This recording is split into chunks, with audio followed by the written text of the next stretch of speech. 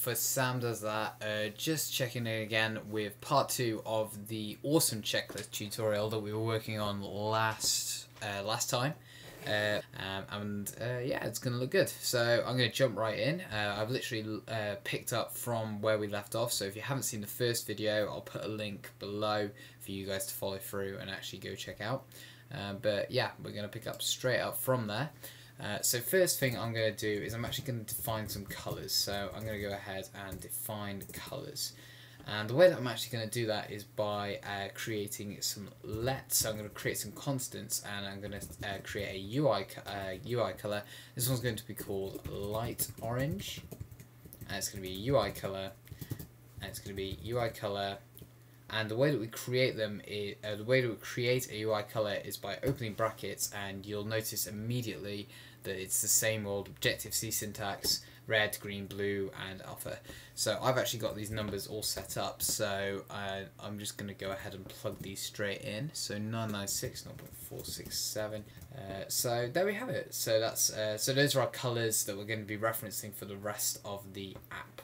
So what my intentions are at the moment, if I boot up the app, what we've got at the moment is we've got a pretty ugly looking app, if I do say so myself. We've got a hideous big text field at the top, we've got a horrible white table view at the bottom, and some not very interesting cells. So what I'm going to go ahead and do is I'm actually going to set the background colour to a very dark, dark orange, the text to a medium, and the text box to a light orange. So let's go ahead and do that just by simply going to finding the colours. So here's the text field, so I'm just going to go ahead and change red colour to that light orange that we just defined earlier on. Notice that we don't have to actually declare self.lightOrange. Swift automatically just sees it as an instant constant and allows you to use that. So now that we've set that up, let's go ahead and set our background for our table view to the med orange, and let's set the actual cells. So my new cell right down here, my new cell dot background color equals, let's set that to the, did we say the medium orange or the dark orange? We said the medium orange. We've already actually defined that one, so let's set this one to the dark orange, and then let's give that a run, see how that looks. So that's looking pretty, it's not looking much better, I won't lie. It's still pretty hideous. But at least they're all kind of defined in different areas now. I'm going to go ahead and actually change the tint color or the text color of this text. So I'm just going to go my new cell dot text color equals, and we're just going to go ahead and create a white color, UI color, and now we have some white text. So yeah, looking pretty garish. But I think our main problem here are these separator lines. These are not pretty at all. And the way that we actually get rid of those is by going into our table view, and I believe there is a function in here. Again, if we search through, there is a separator inset. There's one there, and separator style. So what we need to do is we need to actually take a step back, go to find our table view, which is right here, and then what we can do is we can go self.tableview.separator, and now we have separator style, and we don't really want separator, so we're just going to set that to equals UITableViewCell separator style dot none. And now let's give that a run again. And now we have a better looking app. I mean, it's orange, but it'll do. So yeah, it's looking a little bit better now. We can actually enter some text in at the top, and our items still get logged in underneath. Okay, so what I'm going to do now is I'm actually going to draw your attention down to this line here, which is the init statement for the table view cell function right down here. And that's a DQ reusable cell with identifier. Now, what you would usually do is if you were setting up a new cell, is you would go var my other cell, UITableViewCell, and then at this point you could actually dictate. So if I go UITableViewCell, you could actually dictate here in the init statement what style you want. Now we want to actually pick up a certain style. We want the style to not be plain or standard. We want it to have the subtitle so that we can actually append the date of the time that we completed our task underneath in that subtitle. So I'm just going to delete that. The way that we actually get around this, because obviously we can't override that or reinitiate it without having to do exactly that and overwrite the details for the DQ reusable cell identifier. The way that we get around that is actually by creating a new kind of cell. What we're going to do is we're actually going to create a new subclass of the UITableViewCell class, and we're going to go to My Awesome Checklist. I'm going to click on New File, and again a CocoaTouch class, and it's going to be, let's call it MyTableViewCell, and make sure it's a subclass of UITableViewCell, and then I'm just going to want to create that.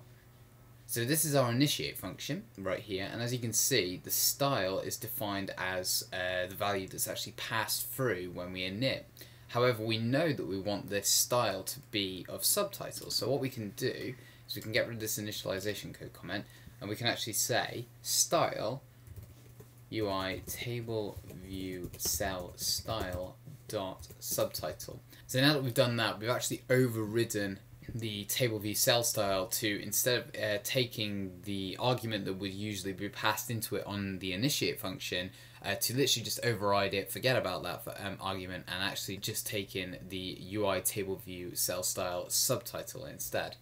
So now when we go to our view controller, all we have to do now is actually replace the instances of our UITableViewCell, which is just a standard run-of-the-mill table view cell, with our new MyTableViewCell. So I'm just going to go ahead and start here. So here's the first instance I can find of it. So UITableViewCell, we're just going to overwrite that with MyTableViewCell.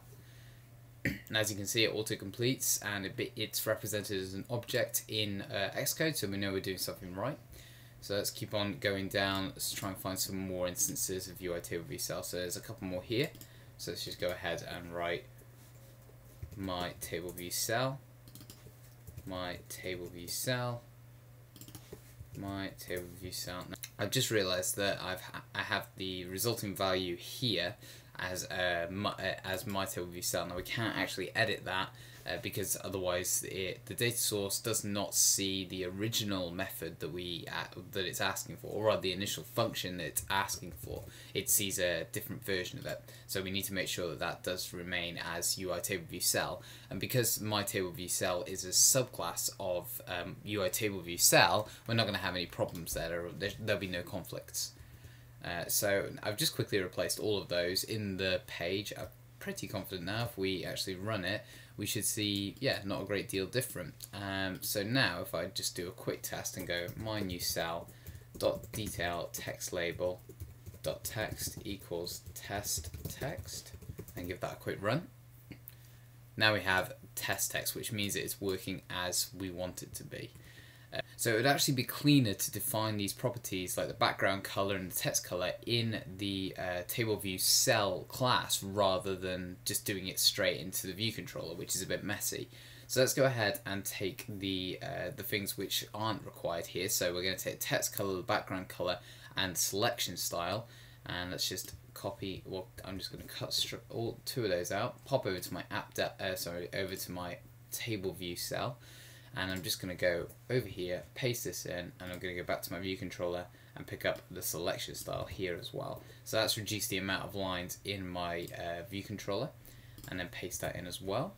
And now all we need to do is just replace myNewCell with self, because obviously we're referencing ourselves now. So when this is in, what we're basically saying is when our new table cell class is initiated, we're going to override it with the subtitle style.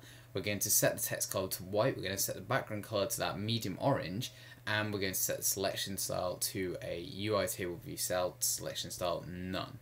Okay, so as you've probably noticed, the background color is the med orange is no longer lighting up as it should be, and that will almost definitely report a bug when we actually try to start it up. And there it is. There's the error.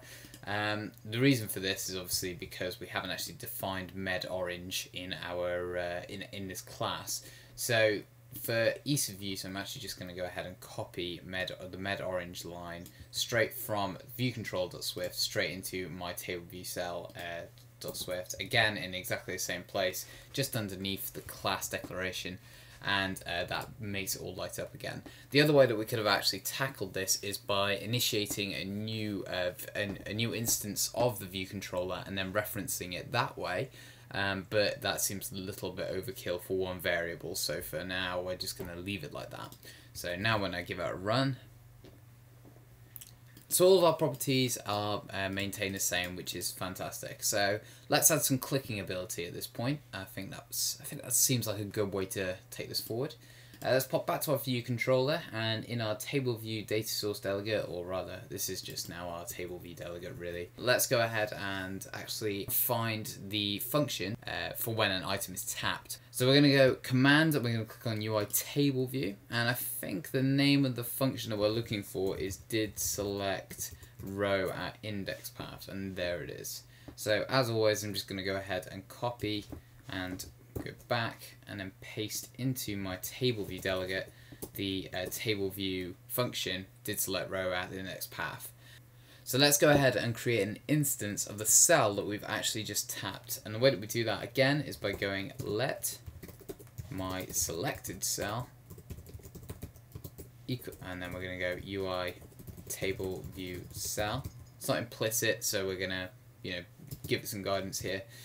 Good practice to get into, like I said last time. Equals table view dot cell for row at index path, and let's just pass in the index path that the function gives us right here. So that's actually going to give us our selected cell. So what we can do now is we can actually manipulate this cell to be or do whatever we want to do. And what we really want to do is we want to colour it green and add that detail subtitle that we've just worked on. So first and foremost, let's actually do that subtitle. So we're going to go my selected cell dot detail text label dot text equals I finished my task. We're also going to change the colour of that detail text label. So let's just go my selected cell dot detail text label dot text color, and let's set that to a UI color dot white color. So that's set up our detailed text label for when it's tapped, which is exactly what. And the only other thing we want to do now is actually set up our color, our cell to turn green when we tap it. Now I've already got the values for green set up here, so I'm just going to go ahead and create another UI color variable, or rather UI color constant.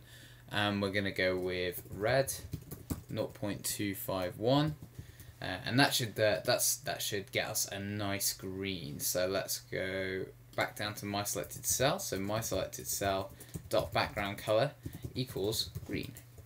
Let's give that a run, see how it looks.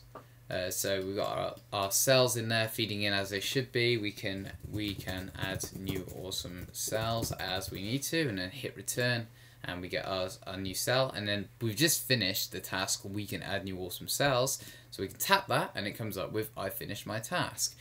But we're missing that little checkbox. Like we don't have a checkbox here, and that was something that we initially wanted to do. So let's go ahead and pop back into our did select row at index path function. This time we're going to add an accessory, which is going to be a check mark. So the way that we do that is by going my selected cell dot accessory type equals UITableViewCell accessory type dot, and then we have the choice of check mark, detail button, disclosure indicator, and detail disclosure button. As requested, we're going to want check mark, and we can also color that by setting the tint of the cell. So we can go my selected cell dot tint color and set that to that white color as well. Now I like keeping my colors in the same place, so I'm actually just going to go ahead and cut that and paste it underneath there. And let's keep everything nice and neat. I'm going to go ahead and comment this up and just say colors. So that should basically do everything that we need to. So now when I run it, we now have everything happens all at once. We get a little check mark, glows green kind of thing, and get a little white check mark. So we finished our tasks, which is perfect.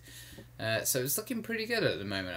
Our tasks are working pretty well. Okay, so let's set up our date. So first and foremost, what we're going to want to do is set up a date object. So this is going to be a let, so this is going to be a constant. It's going to be my date, nsDate equals nsDate, and then open brackets, and we're just going to close the brackets immediately afterwards. I think that's the first time we've done that. Then we're also, straight after that, we're going to create a date formatter so that we can actually take the current date and format it so it looks nice. So we're going to go var my date formatter. Again, nsDate formatter equals nsDate formatter, and again open and close brackets. Then what we want to do is set our my date formatter. So we're going to go my date formatter dot date style, and then we're going to want to go nsDate formatter style dot, and we've got a choice now. We can go medium, full, long, or no style kind of thing. I like medium style, so I think I'm going to go with that. So the only other thing that we need to do now is actually create a string from this date formatter and put it into our text label. So the way that we can do that is just by deleting this I finished my task text and go my date formatter dot string from date, and then plug in my date, which is the first constant that we put in at the beginning. So let's keep all of that together, cross that out, and then go setup detail subtitle date, and then it keeps everything nice and neat, doesn't it? So now if I run it, we should now get ourselves a little address comes up, a little date at the bottom comes up, with the exact date of when all this happened. So I'm going to make one final little tweak to this app. I'm just going to change the color of the text at the top of the screen because I don't think it looks very nice. So let's go to our text view delegate, our text field right down here. And what I'm going to do is I'm going to go self.textfield.font, and then what I can do is I can actually create a font right here, which is exciting. So let's go UI font, open brackets, and then we can go name, string, size, and we can basically define everything here. So I'm a big fan of, I just did a little @ symbol there. We don't need those anymore. I'm a big fan of Avenir Next. I'm going to go with bold, and then I'm going to make the text size a little bit bigger than usual. I'm then going to go ahead and set the text field. It needs to be set to self.textfield.text color, not tint color. So now when I run this, we now have some text. There we go. So it's all looking pretty neat now. It's looking nice. So in the next part of this tutorial, what we're going to be doing is having this so it animates off the screen in a bit more of a fancier way. And we can add a little bit more functionality to this, such as extra tabs, so we can see previously completed tasks and likes of that. But I believe this tutorial has kind of run on long enough, so I'm just going to put a pin in it right here. But it's looking good, and if you've built this, you should be very proud of yourself so far. So thanks again for watching. I hope you've enjoyed today's tutorial, and I'm looking forward to finishing this off in part 3. Thanks again.